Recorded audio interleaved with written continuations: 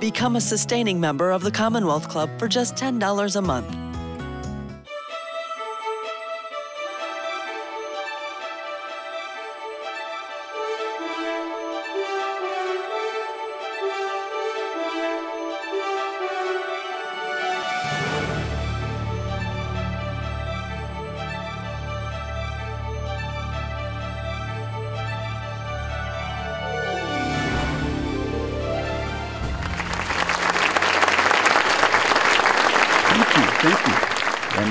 Welcome, everyone. Welcome to the Commonwealth Club.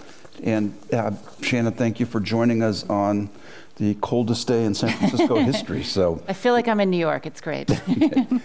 Well, it's great to be with everyone at this lovely facility in downtown San Francisco.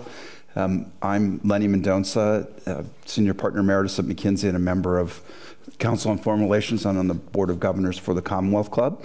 And it's my pleasure to be joined today by Shannon K. O'Neill. Dr. O'Neill is the Nelson and David Rockefeller Senior Fellow for Latin American Studies at the Council on Foreign Relations. She's here to discuss her new book, The Globalization Myth, Why Regions Matter.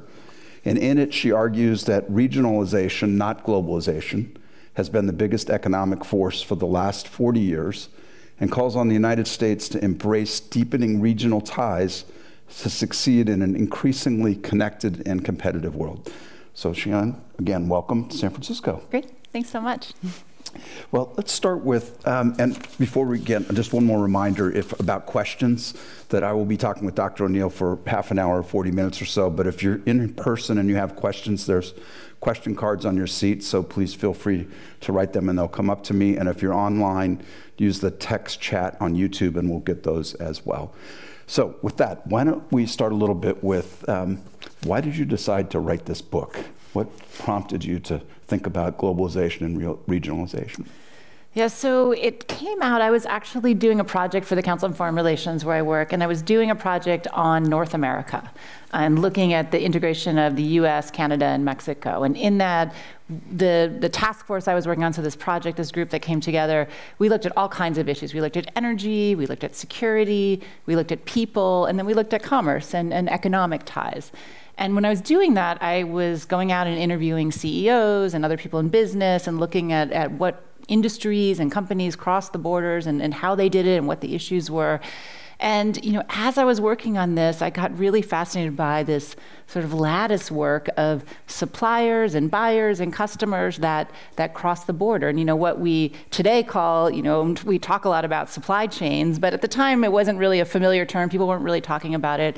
And so I started looking into that sort of economic ties and commercial ties in North America. And the idea of this report was sort of look how tied we are to each other. But when I was doing that, I started looking at global data and looking more broadly. And I found that, sure, North America was tied to each other. About 40% of the trade that happens between these three countries, US, Mexico, and Canada.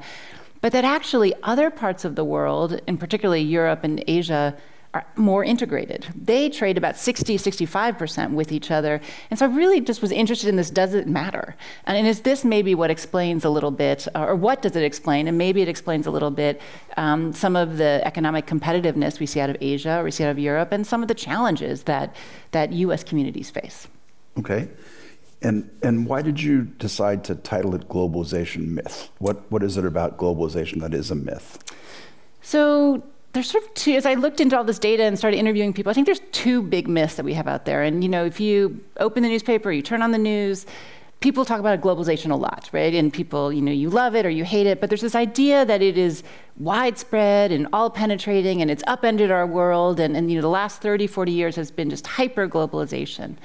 And when I started delving into the data behind it, that's not actually true. And over the last 40 years, there have only been about 24 countries that you can really say their economies were transformed by globalization, where they saw trade as part of their GDP, as part of their economy, double or more.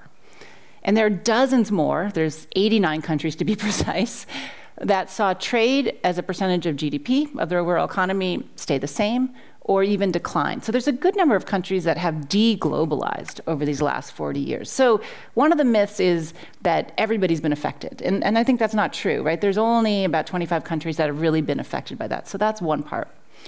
And then the other myth is that when companies went abroad, when trade started happening, that they went and searched on the other side of the world, that they went totally global. And we definitely have examples of companies that are global, right? Boeing sources from 57, 58 different countries. You can find other examples, but alongside the big high-profile Boeings or Coca-Colas and the like, you have thousands, probably tens of thousands of companies that, yes, they did go international. They find suppliers abroad or they find customers abroad, but they didn't go so far away. They went much nearby. And I think one telling statistic here is that the average good that is traded travels 3,000 miles. And that is about the distance between New York and Los Angeles, or San Francisco. It does not get you to Shenzhen or Shanghai or Berlin or lots of other places from, as you think about it. So when you combine those two, you have not that many countries actually participated in globalization. And those that did really internationalize, but didn't necessarily globalize. And what you've seen over these last 40 years is the rise of three big producing regions, manufacturing regions, a European one, an Asian one, and a North American one. And today, 90% of all trade comes out of those three blocks. The rest of the world, Latin America, Africa, the Middle East, South Asia, they only produce 10% of goods that are traded around the world. So they've really been left on the margins of, this concept that we think of globalization. So when you contrast that with regionalization, define what you mean by regionalization for us, and why is that the defining characteristic of how you see activity actually occurring? What's behind this? So there's a lot of reasons why we often turn to our neighbors rather than go to the other side of the world. We all know from the last couple of years, you can Zoom with anybody. You can Zoom with somebody in a different time zone on the other side of the world, but it's not particularly easy, right? You try to match up your schedules and the like. You might have differences in languages. If you're working in a business, you might have differences in legal systems or accounting or customs or just basic understanding. It's, even with low-cost transportation and logistics and the like, it's still, when you're manufacturing something, you're providing services, you're building teams, and teams are hard when people have physical distance or have conceptual distance, national distances and the like. So part of it is that. Another reason why I think regions tend to sort of come together, you sort of turn to those next door to you, has to do with rules, with free trade agreements, with other kinds of ties that governments have put in place. And this is particularly, I would say, the case for the integration or regionalization we've seen in Europe. Europe since World War II has just introduced treaty after treaty after treaty to bring those economies together. So there's lots of rules that first took away tariffs and then took away regulations and then brought together one currency and then brought together one passport and invested in countries. So through all of those rules, they brought countries together. And so you really see who's on the inside and who's on the outside. Brexit tells you who's on the outside now and the cost to that. But the reasons I think also are just more mundane reasons when you might think to go abroad, and there's reasons to go abroad. There's an interesting survey by McKinsey, global consulting firm, and they surveyed about 600 companies, and they found that when companies internationalize, when they go abroad, their profit margins go up. But then they found if they go further abroad, so if they don't go next door or within, a certain, hundreds of miles or a couple thousand miles, that then their profit margins start to go back down. So if they go to the other side of the world, their profits start to decline. And they call it the globalization penalty.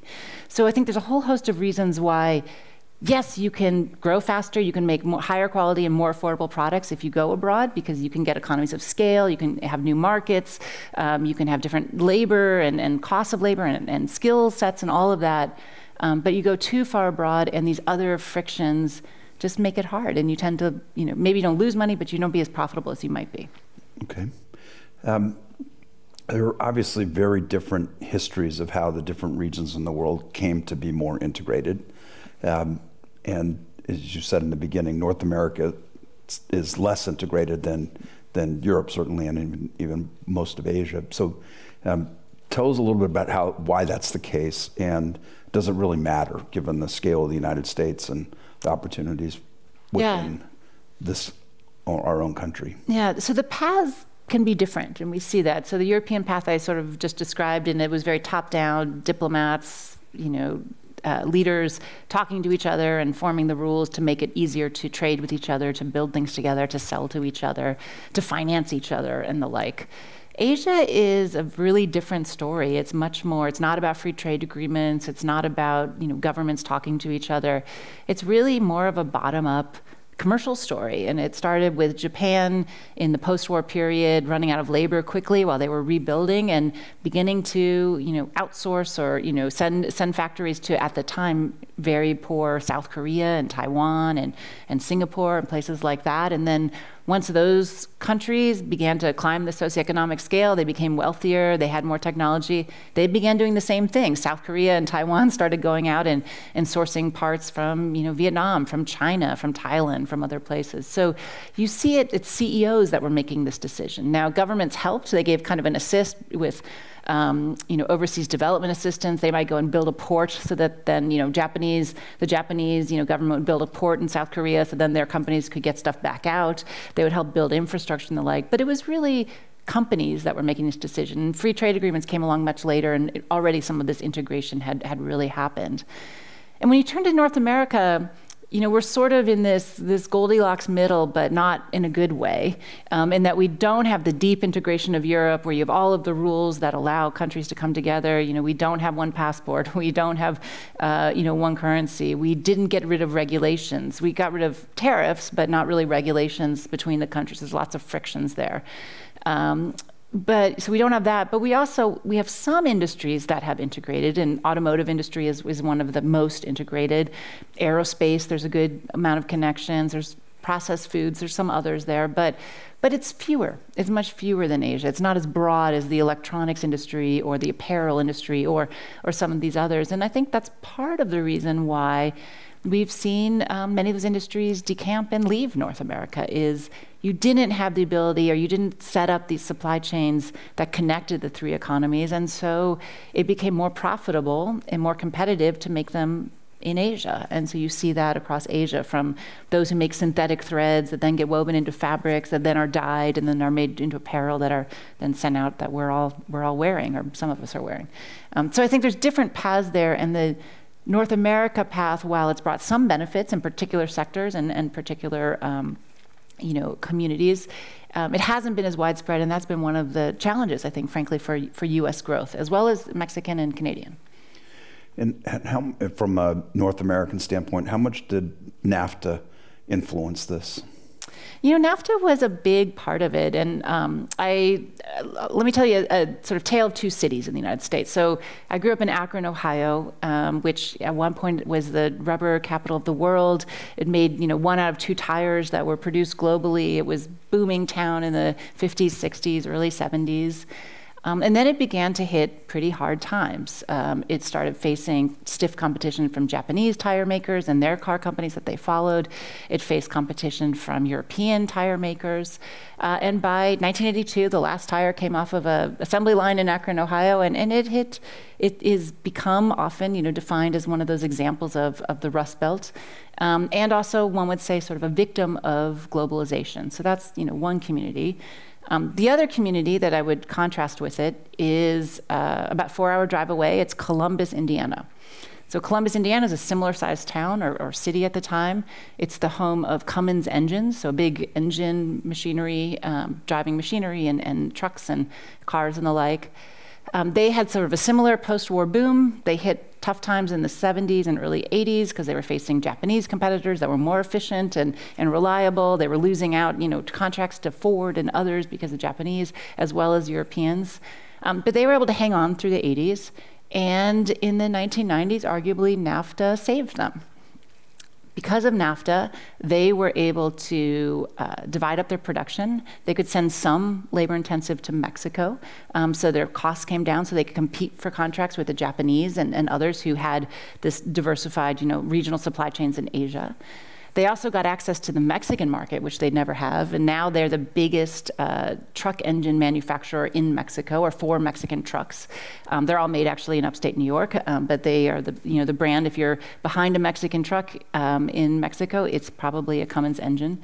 And now they're back to a multi-billion-dollar company and really survived. And I think the difference there, I would say, between those two is, Akron had a lot of challenges, but one of the challenges they had was limited regionalization, not globalization, but limited regionalization. So in the 1970s and 80s, they were competing against Japan that was sourcing from all over East Asia and building things with economies of scale there. They were facing France's Michelin and Germany's Continental, who had the European Community, which was sort of the predecessor to the EU. And so they had scale there in terms of the countries that were part of that club. And Akron and the United States were on their own. They didn't have sort of that diversity of economies and markets and skills and labor, and they couldn't compete at the time, while Cummins was able to. So I think a bit of the story of NAFTA is that it actually helped many of the industries that took advantage of it compete. Now, some jobs that meant go to Mexico, but it meant the company survived vis-a-vis competitors who already had created, these ties and these supply chains. And in some cases, it meant that they actually thrived and they had bigger sales, more sales because they were competitive. So more jobs were created in the U.S. than would have been if they had just had a supply chain or if they had just created the things in one country. And how much of the story of Columbus is a Cummins story? Is that fundamentally their leadership decisions and their competitive context that set them on a different path than Akron? It's partly leadership. I do think it's partly they were able to hang in there until they had sort of NAFTA to work with, so they could diversify and they had access to other markets. So it's partly that story. It is partly, 1980s trade wars between the Reagan administration and the Japanese. They put in some, limits on engines that were allowed to come and go at various times. So they gave them a little breathing room, which didn't happen with tires. But I do think a big part of their continued success, even after that moment, is this regionalization and the fact that you can, whether we like it or not in the United States, global manufacturing has become a team sport. Nobody does it alone anymore. Even the United States, even China. China doesn't manufacture by itself. And so you're competing against these supply chains that have been created that are very efficient, that are highly innovative, that bring, low-cost goods. And so if you try to do it all in one place without sort of that diversity of labor or finance or skills or technology or patents or all of these things, then you just won't be profitable vis-a-vis the others, and you'll lose market share. And so I think that is what, Cummins and others, and many of the industries that have been thriving in North America, that's part of what they figured out. Okay. The depiction of North America's challenges on this front, you articulated partly as the nature of where the companies were and that there were different kinds of regional integration that were going on in Europe and Asia that created different competitive set. How much of North America, and particularly the U.S. challenge on this, is a political one about a history of not feeling like that's a good idea generally?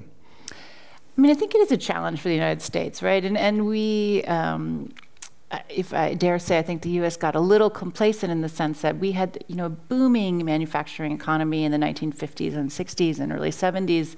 And for lots of reasons, we had lots of amazing technology. We had a lot of investment in research and development. We had, a great working population. We had all of these things that were happening at that time. We had, women and minorities able to come into the workforce. We had expanding workforce and a broader part of the workforce. But one of the reasons we were so successful in that time period is that Europe and Asia had been so beaten down by the war. We didn't have any competition, right? The Europeans could barely feed themselves as they were trying to bring their economies back from a devastating war. Japan faced a similar challenge, and China had taken itself out of the game because it went behind a Maoist wall. So did the Soviet Union. It really was a place where we were kind of it on that stage. And when you start seeing some of the challenges of the 70s and 80s in the U.S. And growing up in Akron and other places, you saw that. It was in part because there were, again, other competitors. And so I think part of our challenge, and I think we are making strides in this, is adjusting to the world today, right? There's a lot of talented companies, people, countries that, are very competitive that we can compete with, but we need to step it up. So I think that's part of it. And then the other part is, how do we do that? And one of the challenges, I think, today in our politics is we're sort of fighting the last war, particularly as it pertains to globalization. And one of the biggest effects we've seen over this last 20 years, but really the first decade of the 21st century was what economists call the China shock, right? You had this huge economy that came in, it joined the WTO, and just its size reverberated through the global economy and was detrimental for big parts of the United States. In different measures by economists, but somewhere between 1 and 2 million US jobs were lost during that time because of China's competition, and really because of Asia's competition, but China was the last stop in just this big, huge economy coming in. But that's not going to be the challenge of the next 10 years, right?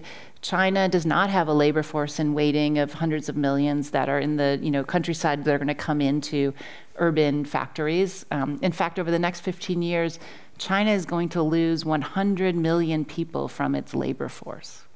So it is going to be shrinking, not growing. And as we were talking about before, wages in China are already growing and are already at rates where it's not a low-cost producer anymore. So what I worry about our political debates is we're looking back and we're hearkening back to, well, we want to go back to the 1950s and 60s when we made everything, but that was a particular time.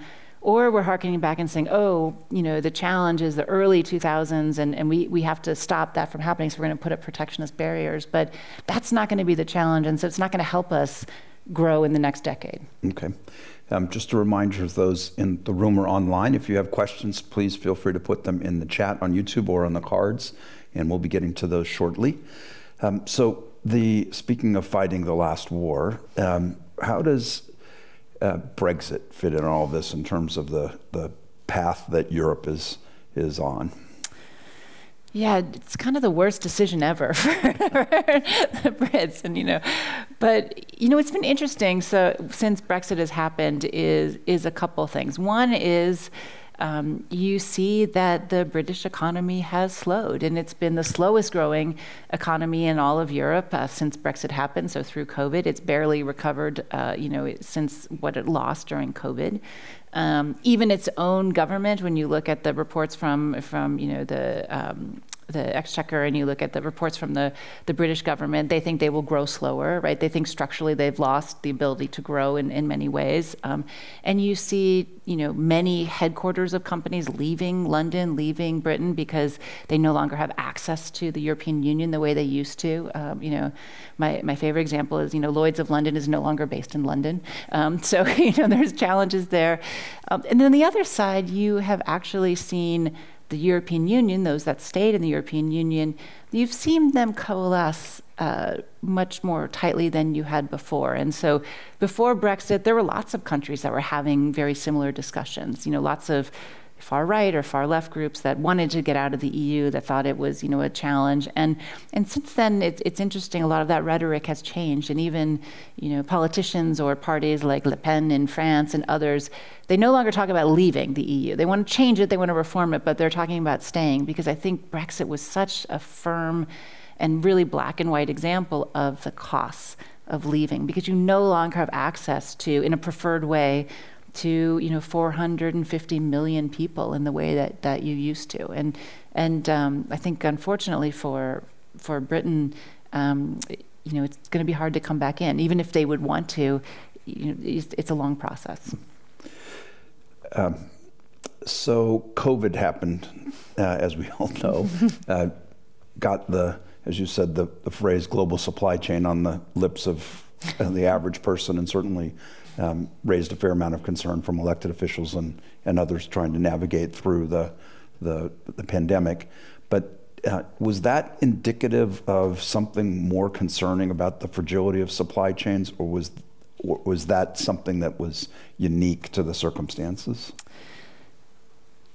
So, COVID was in some ways unique in that you had an almost unprecedented or once in a century shock to supply, as ports shut, airplanes stayed down, everybody went back to their house or were quarantined. So you had that side. You had a once in a generation or once in a long time shock to demand, as people stopped buying luggage and they started buying laptops and leisure wear. You started seeing people buying different things. And then you had sort of a once in a very long time shock to logistics, as ships were on the wrong side of the ocean for who wanted what, and you didn't have, so much of the system kind of fell down.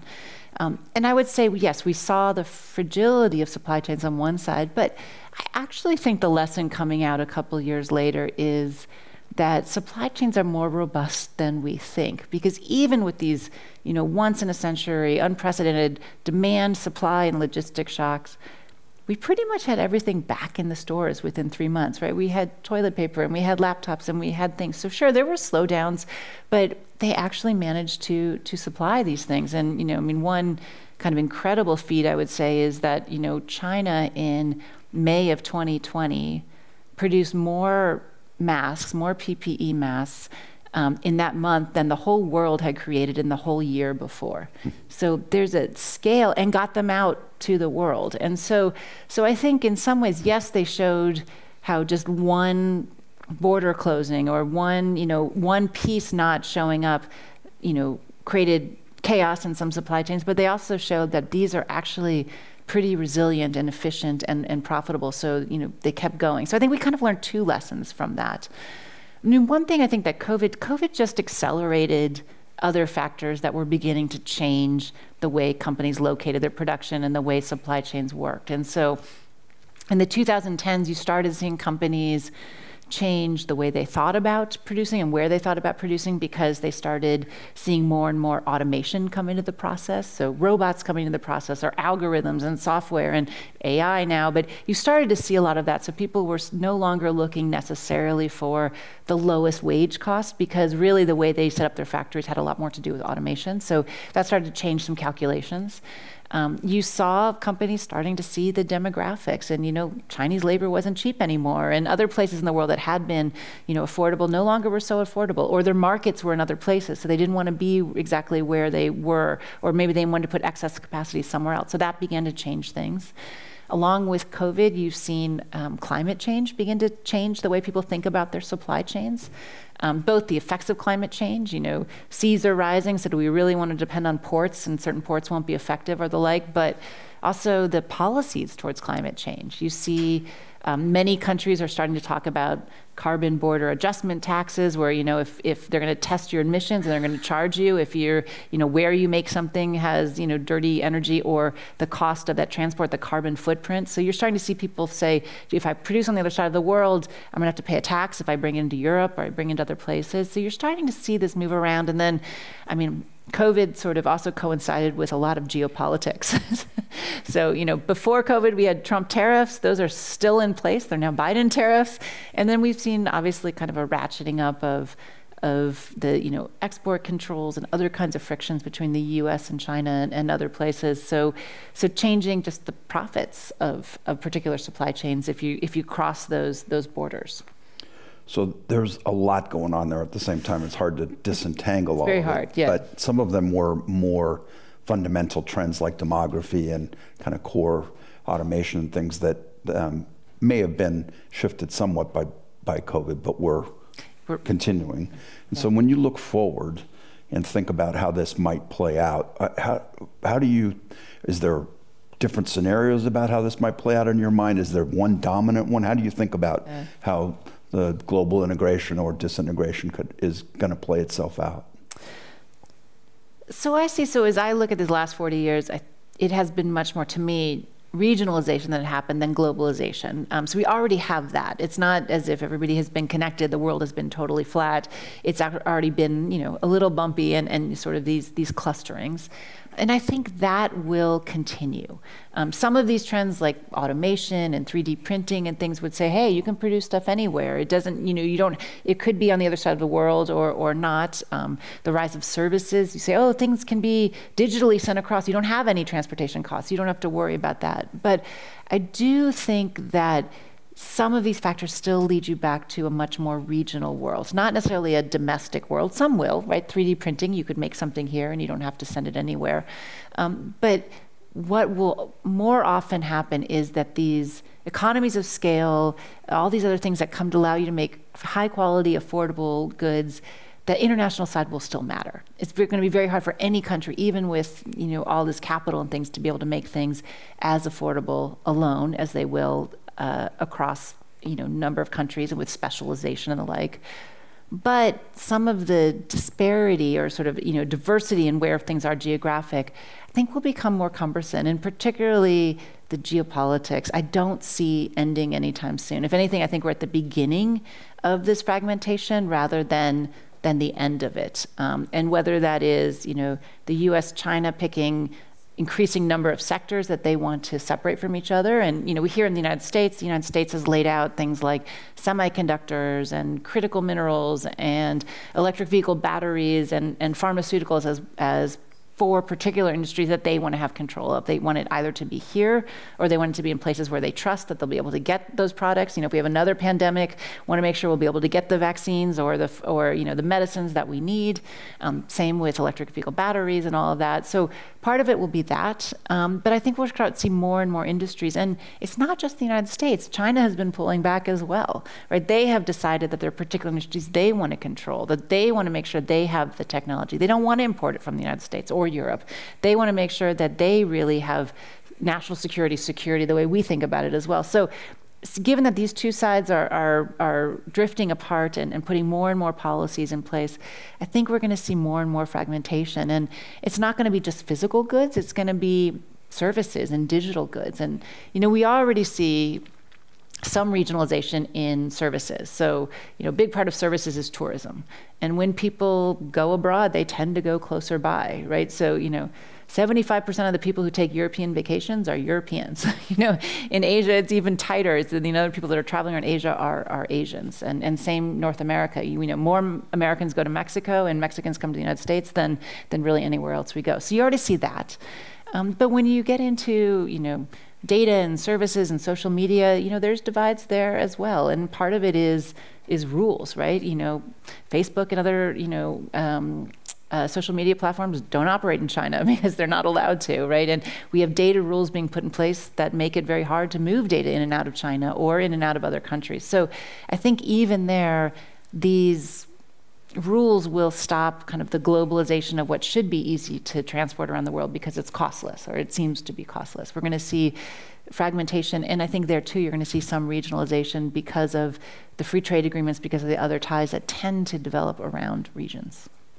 Okay, so a number of questions come in, so please either write them on a card or put them in the comments section on YouTube, and we'll get to those. And I'm going to weave them in as I go here. So if I hear you correctly in what you were just articulating in terms of the other factors that may push this, that almost all of those tend to push us more towards regionalization. Yeah. And so if you're a policymaker trying to think about this, are things like the new industrial policy in the United States or the concerns about protection of technology for national security, is that smart? Is that going to increase? How do you see all of that playing? Yes, as you see these debates play out, if you're just an economist and you're just out there, you're like, this is really dumb. We should just be sourcing from everywhere and we should take every part and that's the way we get our best products at the most affordable prices. And that's probably true, right? If the world was all, if that was the way we viewed the world, but we don't view the world there, right? And the goal of efficiency, economic efficiency or low cost, goods is not the only goal, right? And so especially right now, there's a big goal for national security. We want to make sure we're going to be able to have semiconductors. We want to make sure, if tensions would heat up with, we saw with Russia, we see with China, if those things happen, we want to make sure we have access to those goods. So we want some resilience, and that's one thing. We also, as a nation and as a world, have decided that we want to slow climate change, that is a goal. So that is a goal that's out there. And so to do that, well, we need to put in policies that change our energy matrices. We need to put in policies that change, our transportation, change our buildings. There's lots of things there. So that's not just lowest cost. That's a different goal that we have there. We also have a goal here, or at least the Biden administration has a goal for what they call domestic equity, right? We want to have growth, but we want to have it be inclusive growth. We want to have, good paying jobs. We don't want just the lowest coming down, or we want that as well. And there's others. And, in past after COVID, we want to make sure that public health works, that, we have access and it's equitable. And if there's another pandemic, that all Americans will have access to whatever will help them get through that pandemic. So there's a lot of goals that are out there. So as I look at industrial policy, it's not just economic competitiveness or can we make these products, it's can we cool the world? Can we be ready for the next pandemic? Can we, make communities a bit more equitable? There's all these goals there. Now, lots of goals can lead to complicated policy and hard to know if it works, right? If it's successful. But as I look out, as the US tries to do this, then the question is, okay, how might we at least best try to set this up? And I think the challenge for the US is there are very few industries or sectors that the US government is going to be able to subsidize indefinitely, to a large extent and indefinitely. Maybe semiconductors, because lots of countries do that, and it's seen as a defense national security, but we're not gonna subsidize dozens of industries. They're gonna have to stand on their own in the global world and be profitable in the global world. And it's going to be very hard to do that just in one place, even the United States, with its huge economy and population and all of that. And so you're going to have to find allies. And for some of these national security concerns, we want to make electric vehicle batteries, let's say, because we want to cool the climate or we want to stop climate change. We just don't have the critical minerals here in the United States, or not enough. So we're going to have to work with other countries that make these, right? But then you get back to these economies of scale. Are we going to be really doing every single niche along all of these paths, and are we going to be able to do them effectively and affordably and also innovatively? And I think the jury would be out on that, and perhaps the answer is no, right? You're going to need partners, you're going to need others, you're going to need broader labor forces and scientists and all kinds of other workers to learn through this process. And so there you want to reach out to others. So I think the advice for the policymakers is, as we write these industrial policies, as we think about setting them up, how do you make sure that it does meet national security goals, it does meet climate change goals, right? It gets at those things, but it isn't so limiting or so protecting that it becomes counterproductive, where you might be able to make an electric vehicle battery, but it's not going to be a good one. And so out in the rest of the world, the US batteries won't be competitive, right? And I think that's the challenge. And one part of that path is to think a little bit more regionally, to think a little bit more about who would be the allies or the others that you would include under that club. So you get some of the economies of scale and the innovation and the manufacturing, but you also can meet some of those other goals. It sounds like a very complicated message to communicate to the average voter. How does a well-meaning leader or an advisor to those leaders who's concerned about national security and cares about it, concerned about climate change, concerned about international competitiveness in a way, how do you communicate that in a way that is sensible policy, but just doesn't feel like we're going protectionist walls everywhere and, America first again? Yeah, I mean, the debate in Washington isn't always the best in this case. One thing I would start with is, when you see polls of Americans, and Gallup and others do these really big polls, they show that Americans actually are generally, a good strong majority of Americans actually think trade is an opportunity. It's not a threat. So I think there's already a base there that would be receptive to a different message than sometimes we hear coming out of Washington. So I think that's part of it. I think the other part is that a surprising number of people who whether it's services, whether it's manufacturing, whether it's other jobs, they actually don't realize they're tied to the international economy. So there's a little bit of education to be done by companies and say, actually, our final consumer is somewhere else. And exports are actually, and we have lots of studies that show that export-oriented jobs in the U.S. pay more than jobs that are domestically focused, somewhere between 8 and 20%. So, if politicians want to create good jobs, and export-oriented jobs are the good jobs that they want to bring to their communities. So, I think there is a story to tell of okay, how do we bring good jobs to community? Well, let's see if we can tap into those 7.7 billion other people that are in the world and sell to just a fraction of them, right? And that's how you're going to be able to do it. Or maybe you're a supplier into a factory in Mexico that's assembling and then sends out to the world. So that, Mexico having a factory that assembles cars is not something that's going to hurt Americans. It can actually help Americans. And one thing that's really interesting here, especially for the US and back to Washington, is The US actually has very few free trade agreements around the world. And so as a result, we have very limited preferred access to other markets, access where we don't pay tariffs. So we have preferred access to less than 10% of the globe's GDP. Now, Mexico and Canada are NAFTA, now it's called USMCA because they renegotiated it, but they have preferred access to 60% of the globe's GDP. So if there's a car factory or assembly plant in Mexico, they can send that car to Europe and it can be sold in Europe without any tariffs. If there is an assembly factory in the United States, in North Carolina, and they send that car from North Carolina to Europe, they will pay a 10% tariff. So that car will not be competitive in a European market because it's just too expensive. So if U.S. suppliers can put, U.S. engines, Cummins engines, can put that engine in the Mexican assembled car, they can sell it to the Europeans and actually, access this market that's, 480 million people. Mexico is also part of the CPTPP, what used to be the Trans-Pacific Partnership, and then they added a CP, a comprehensive and progressive, to the beginning of it. But that was a trade agreement that the U.S. had negotiated and then pulled out of. So when we now trade with lots of Asian countries, we face tariffs, some double-digit tariffs that Mexico and Canada don't. So as I think about how do we grow our markets, how do we grow our exports, okay, we can trade directly with countries with final goods, but we actually will probably get more bang for our buck if we supply parts and components that go into products in other places that have much better access to the world. Okay.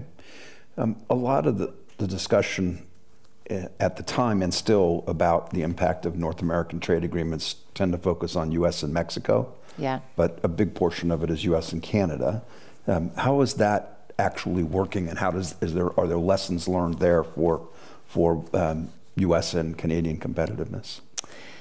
There are. I mean, it's interesting. So Mexico and Canada are the U.S. biggest export markets. So that's where we export the most. And there are a lot of complementarities. I think one thing we learned with Canada and the U.S. actually is that you can be similar economies in many ways. You don't have to have a low wage and a high wage to find complementarities. There are but you can also find complementarities and strength in your manufacturing between the U.S. and Canada. The Europeans do this as well. They find it within each other. So we do see a lot of cross-border exchanges with Canada in automotive. That's another place where it's sort of, that one is really a North America industry. We see it in energy. We see it in some processed foods and the like. I mean, there's a lot of areas where there are sort of benefits.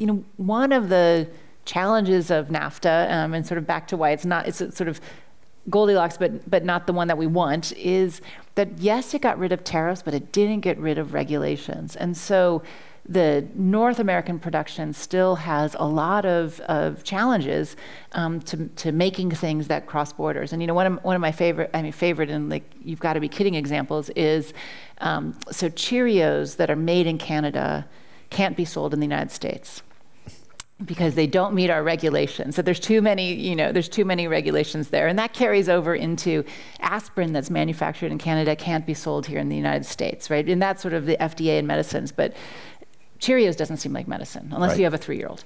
So this is a challenge. You still have these regulations, and the U.S., Canada, and Mexico have not been able to really negotiate these away the way the Europeans did, frankly. Okay. So as you look forward to the U.S.'s outlook in the kind of world that you're describing, what would be the top 2 or 3 things that you would suggest to policymakers and business leaders that they ought to be paying a lot more attention to be successful in this environment? Well, the first thing I would say is that I actually think this next decade can be really good for the United States. Some of the things that led companies to China, to Asia, and the like won't necessarily be what the next 10 years look like. Automation should help higher wage economies, right? Demographics, North America has pretty good demographics compared to lots of other places in the world. Climate change, some of these issues should be things that the United States we could build, and we are working on building a cleaner energy matrix and the like. And so I think there's lots that we can do here. And lots of the automation, lots of the sort of intangibles that go into lots of the technology and the like. The U.S. has been leading on that, especially in cloud computing, and there's a lot of areas where there's so many strengths in the U.S. We have great universities. We have such a great base. So one is I wouldn't despair. But I also think, time is of the essence, and this is a moment, because of all of these shocks, that we're seeing a once-in-a-generation fluidity to supply chains. Things are moving around the world. There's a reshuffling that's going around. It's not going to last forever, because one thing about supply chains is once you set up kind of the way of making things, they're very sticky, because it's hard to set things up, right? You and I can go to China today and start saying, I guess I want to make, this glass. But you have to find someone, you have to find a factory, you have to trust them, you have to make sure they deliver things on time and they pay you or you pay them, and it's complicated. So once you get it up and going, you're reluctant to change. So right now is this moment around the world, and this is not just for the US, but for lots of countries. It's a moment around the world where you can get back in the game, where you can grab some of that, production and manufacturing and services and growth and innovation. But to do that, I think the challenge here is, one, focus on things that will make you generally competitive. So, the U.S. needs an infrastructure upgrade. We've allocated a lot of money that's on its way, but a lot of that needs for logistics, for other sides. That's one part. Two is the U.S. Has these, some of the most amazing universities in the world, and some of, the cutting edge PhDs and all of that. But, I don't think our schools are up for a 21st century workforce, right? The jobs that are coming, that will come here or come back or be developed, are not going to be the ones of the 20th century. They're not going to be pulling tires off of a assembly line in Akron, Ohio. So education is a big part of that. I would argue that we should be thinking about a continental workforce. So thinking about how we balance with other countries that we're tied to in these supply chains. If it breaks down in Mexico, then it's going to affect the factory in the United States, and vice versa. So education is a big part of that, and should be a focus of the U.S. And then as we put in specific policies, like the Biden administration and the Congress has passed hundreds of billions, trillions of dollars in to, fund semiconductor chips, to fund electric vehicle batteries, to change, electricity grids. As we think about those and the supply and the components that are going to go in, we should think about making sure that they're sourced from more than just one country, more than just the United States, because that will allow it to happen faster and probably be more innovative and more efficient. Okay. In the world that you're describing, we haven't talked a lot about what happens to South America, what happens to Africa in a world of three global anchors. Where does that leave them? Yeah, so these are regions that I would say were really left out of the globalization of the last 30, 40 years. They, did not, many of them, increase, trade as part of their economy, and they didn't really benefit. You see them muddle through in terms of economic growth, and particularly in terms of inclusive growth. You don't see, the economies are very unequal and have lots of challenges, economic and political, because of that. And part of this, I would argue, is because of limited regionalization. These are regions of the world where the vast majority of their trade, 85 or 90% of their trade, is not with their neighbors. When they trade, they look out. And one of the challenges that's happened to them is they have commodities, so they end up on the ends of supply chains. So they send out commodities and they bring back finished goods.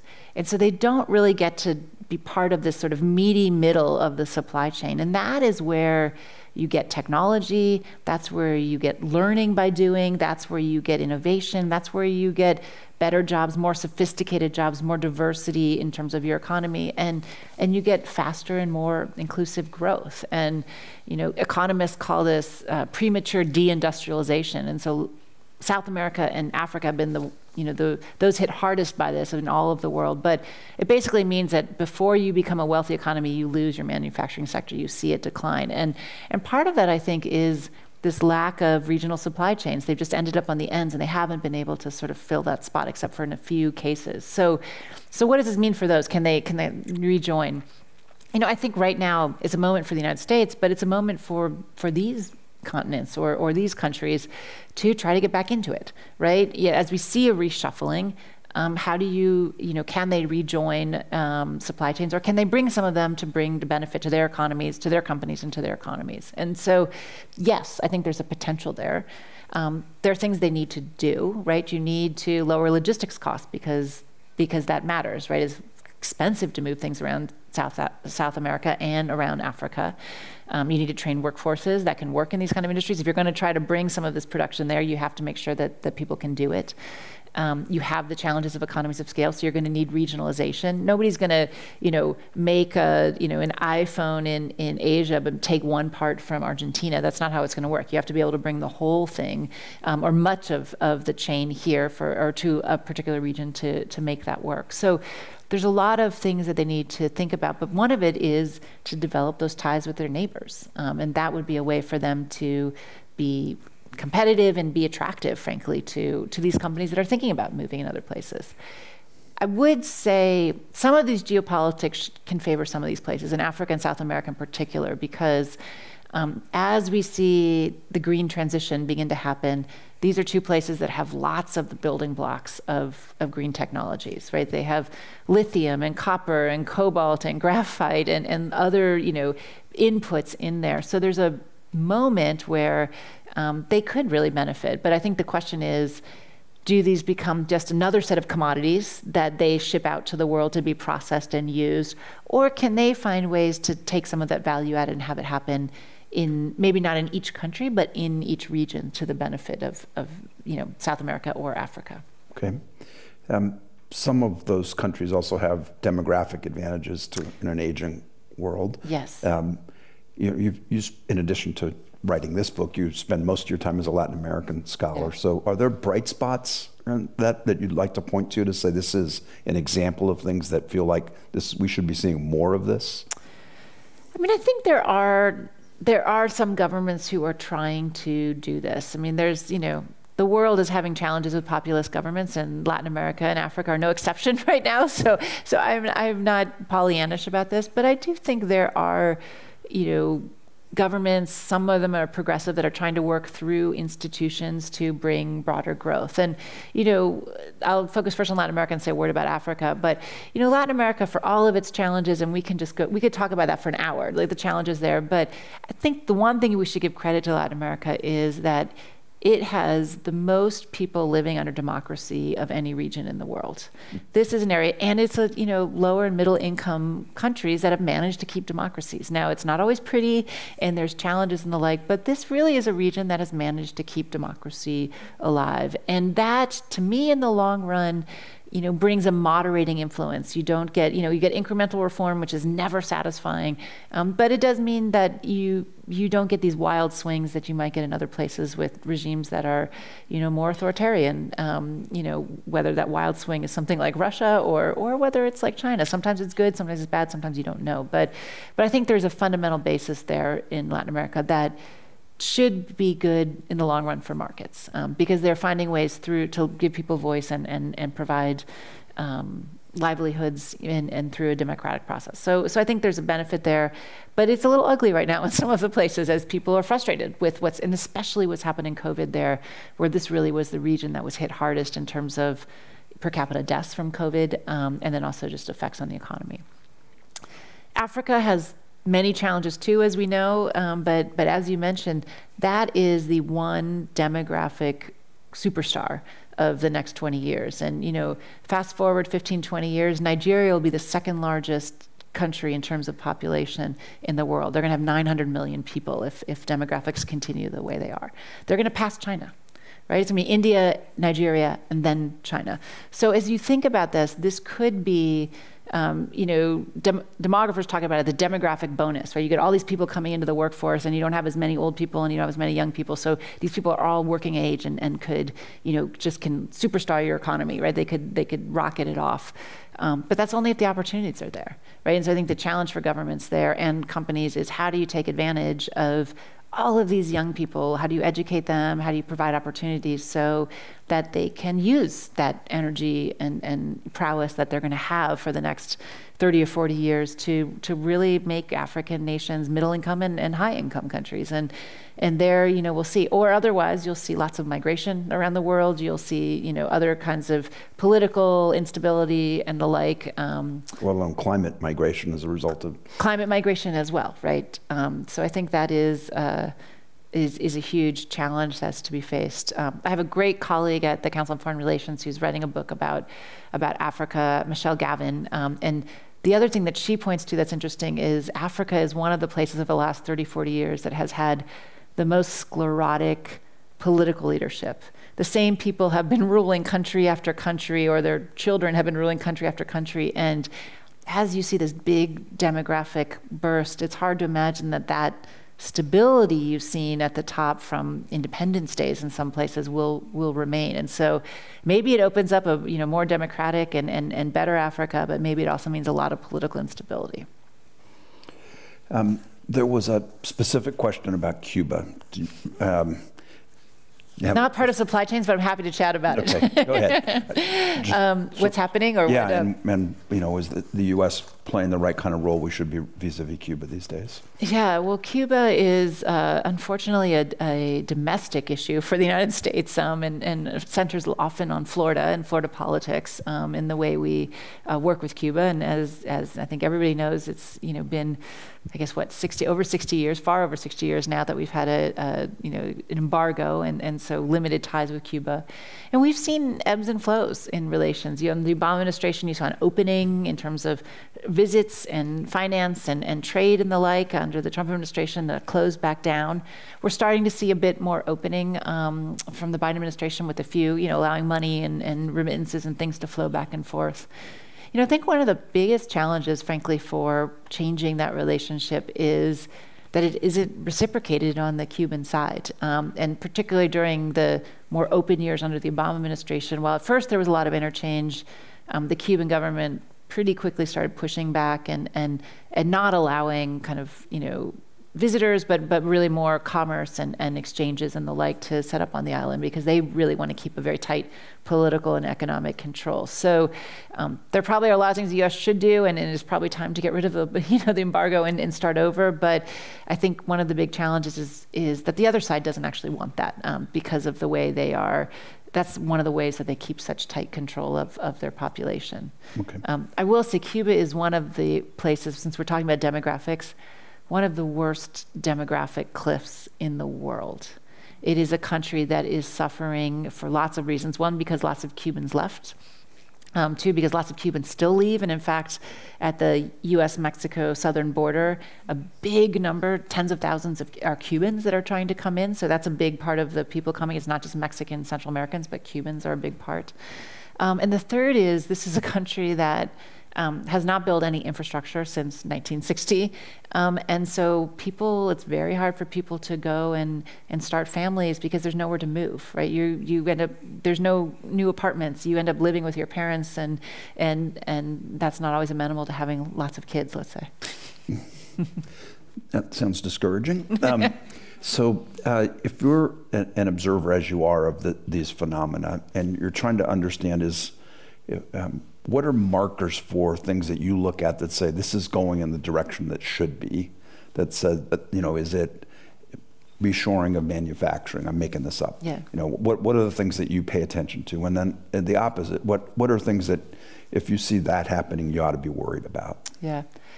So one is sort of nearshoring, reshoring, and I think we're seeing a lot of that, right? We're seeing some in the United States. We're definitely seeing it along the U.S.-Mexico southern border. You're seeing lots of companies moving to Mexico or setting up or expanding, facilities there. The industrial parks are full, and there's lots of construction happening. So I think that is a good sign, frankly, that we're seeing more growth here.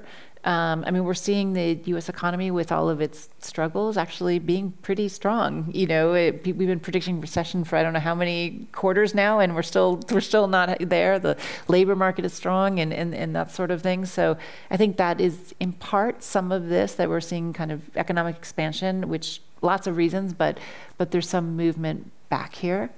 I think another thing that I'm watching is the federal government getting back into funding research and development. And we've had seen, there was kind of the Halcyon days, the big days of the 1960s and 70s. We're going to the moon, and there was lots of money.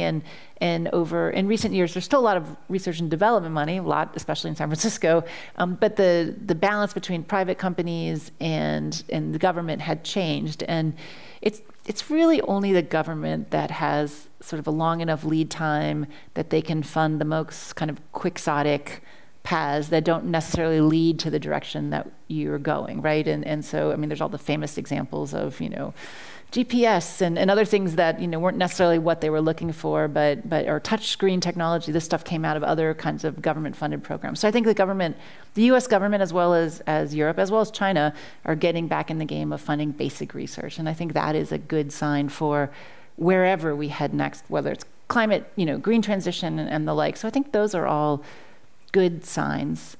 The worry, frankly, there's a few worries I have about the U.S., and I don't see us moving, is I don't see us getting into the trade game.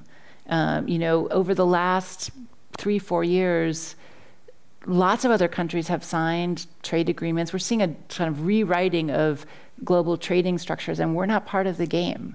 And it means our goods are going to be much more expensive. And so if the way out of this for U.S. communities is to sell more all over the world, we're putting ourselves at a disadvantage. And I see China going ahead and they signed an agreement with 12 other Asian countries that will make it easier for them to produce and sell in that region, make our goods more expensive there.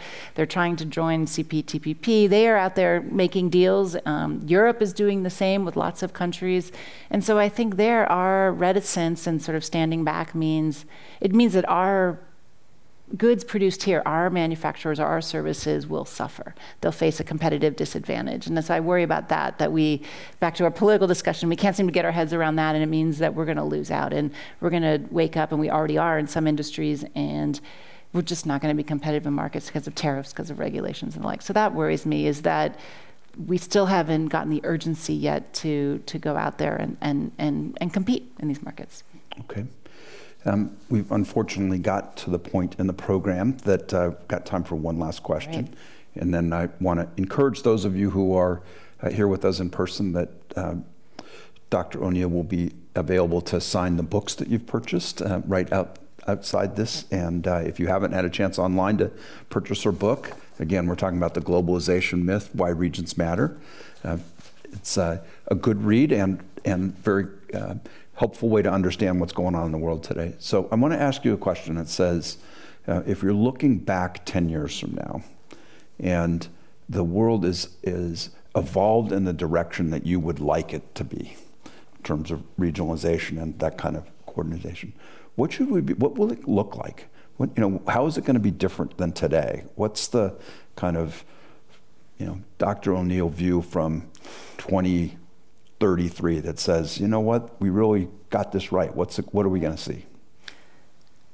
So I think we'll see a much more vibrant U.S. economy. I think we'll see growth and businesses and companies and technology not just be in a few core cities, not to put San Francisco down, but we'll see it spread out a little bit more. We'll see a little bit more inclusive growth in that sense. We will see many more ties to other countries. We'll get that exporting and importing, that the back and forth is the way to grow. And we will see products that are made across North America, perhaps including other countries in the Western Hemisphere or Europe, are really globally competitive, right? So electronics, Asian, electronic supply chains, which produce, the vast majority, there'll be versions here that will also be able to compete around the world. So, there might be an iPhone made in North America that's selling in India, right, versus just the other way around. So I think you'll see a much more diversified and higher, more sophisticated industries that have returned and come back to North America and the like. So I think that's part of it. I would settle for the end of the Russian-Ukraine war and not a war in China and Taiwan. Like, I would take that as a win as well 10 years from now, as we sort of tamp down on the great power competition that seems to be ratcheting itself up. But leaving aside the hot wars, the U.S. and China have also found a way to kind of come to some sort of balance, let's say, and the sort of geopolitical ratcheting up that we're seeing that I think will make it hard to get back to the nuts and bolts of just how do we grow our economies and how do we do it in inclusive ways that are more beneficial to everybody. We put some of that stuff aside and we focus in on that. And whether that's for people in the United States or for people in China and other places, how do you make more inclusive growth? And that's what I would hope to see. Fantastic. Well, very much look forward to that having you come back here 10 years from now and saying, you predicted this is what we're going to see. Let's hope. But again, our thanks to Shannon O'Neill, the Nelson and David Rockefeller Senior Fellow for Latin American Studies at the Council on Foreign Relations and author of this new book, The Globalization Myth, Why Regions Matter. Thank you for spending the evening with us. We'd also like to thank our audience here in person and for those who are watching us on YouTube and other media. And if you'd like to watch more programs or support the Commonwealth Club's efforts in making virtual programming, please visit commonwealthclub.org/online. And thank you again for joining us this evening. And Shannon, it's great to see you again. Thank you all. It's been great. Thank you.